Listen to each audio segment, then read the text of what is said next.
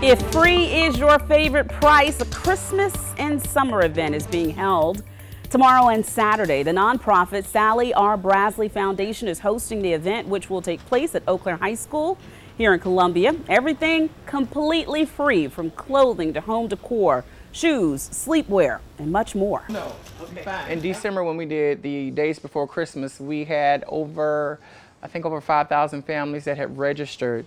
And then, of course, we had more that walked up. So I think we serviced a little over 8,000 families for Christmas. And this year, on tomorrow morning, we have over 2,000 families that have registered. And then Saturday is walk up. So we're expecting a great turnout. We have people that have contacted us from Tennessee that are driving in to receive items. Well, if you would like to attend tomorrow, it is by appointment only.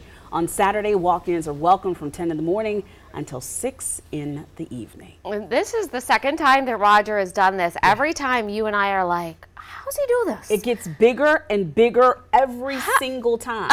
It blows my mind, y'all. And he is able to get designers to donate their products here to the Midlands, and then you just walk in and get them if you need them. It's unbelievable. It is mind-blowing. If you have not experienced it, I suggest you do. A lot of times when you hear something's going to be free, you might think to yourself, well, there's like is it junk? Strings attached. Right, or strings attached. Yeah, and there are no strings attached. And it's nice stuff. It's nice stuff. If you are someone who needs it, we encourage you to go.